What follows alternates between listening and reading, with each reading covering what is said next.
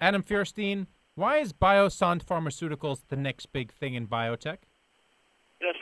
Sometime this month, Biosante will be announcing results from 2 late-stage studies of an experimental therapy for female sexual dysfunction.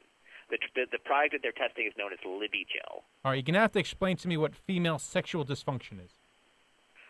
Well, the simplest way to describe what Libigel is that it's like female Viagra. All right, I understand that. It's designed to help post-menopausal women get in the mood.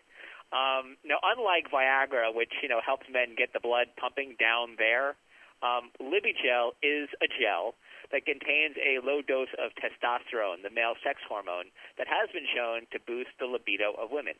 Get it? Libigel. Got it. Now, Libigel is low-dose testosterone, so it's not supposed to grow hair on a woman's chest, which would obviously ruin the drug's desired intent, unless you're kind of into that sort of thing. All right. Well, does Libigel work? What's going to happen with these clinical trials? We're having fun with this one. Oh, yes, we certainly are.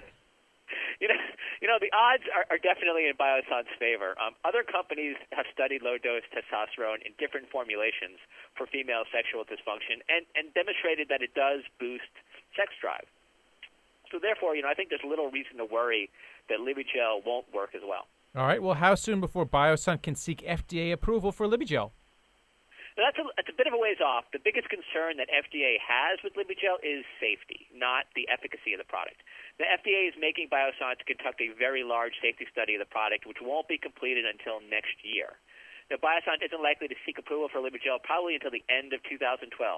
With that said, I still think investors could see some volatility or a spike in Biosante's stock price when the company announces these efficacy results later this month. All right, we're going to watch for that. Thanks a lot, Adam Fierstein.